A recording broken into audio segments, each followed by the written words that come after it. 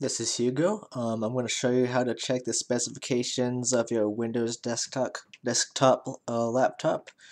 What you have to do is just one way you can do it is to go to the control panel. Let me demonstrate. I'm going to type in the Windows key and the Alt key, pressing both at the same time, more or less, and go to Control, go to System and Security, and click System. If you click System like this, you'll just get some information.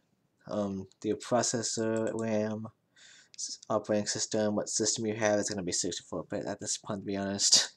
And also, if you right click and click open, you get this variant. It'll tell you if your computer is on a work group, which is not.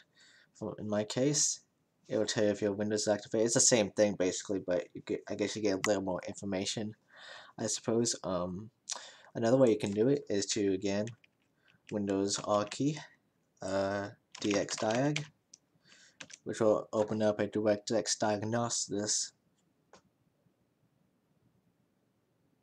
It should. Come on. There we go.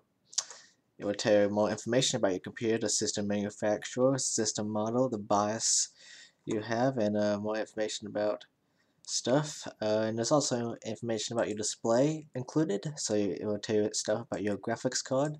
Mine is a Quadro K620, as you can see.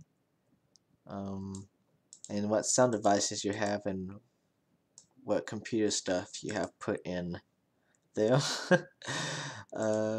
So that's it. I'll also tell you what DirectX version I have. It's going to be DirectX 12 for me, obviously. And that's it.